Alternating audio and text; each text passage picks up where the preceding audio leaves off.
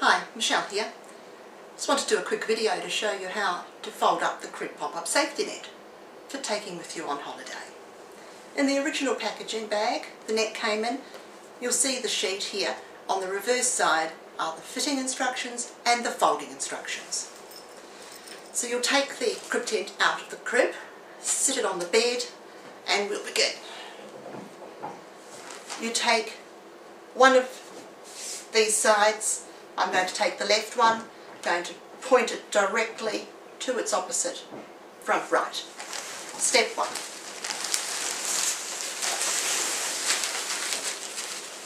I take the right, fold it over to the left, and then we have the net folded in half.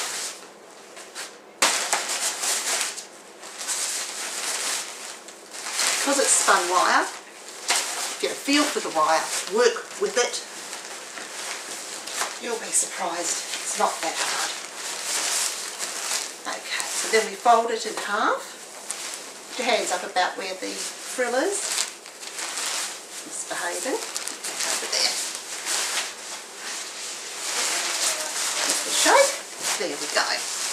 Take your first circle that you've got here, fold it over, hold onto it like that. Underneath, make 2 circles of what you had underneath. Turn the whole lot over. Take your top one here, fold it down over the left. Take your right one here, fold it over to the left also. There we are. Not perfect, doesn't have to be perfect. Just has to fit. There we go. You've still got the elastic. Great, use that now. If not, it's tied up with something else. Because it is spun wire, it will want to pop back out every which way, so tying it up is good. Use a dressing gown belt or something if you haven't got the elastic. Just something to hold it. Just so that you can get it in the bag. And there we are, we're done. There. Here's the bag. Pop it back in. And here we go. Ready to go on holiday with you.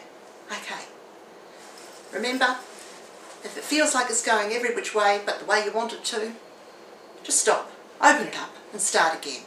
Really is as simple as one corner, say the left hand back corner, to the right hand front corner. Fold it in half, fold it over in half. Make your circle, flip it, back 2 circles for the bottom, flip it over, 1, 2, 3, and the instructions are here. So just have a play with it and hold your mouth the right way, fingers crossed, and good luck.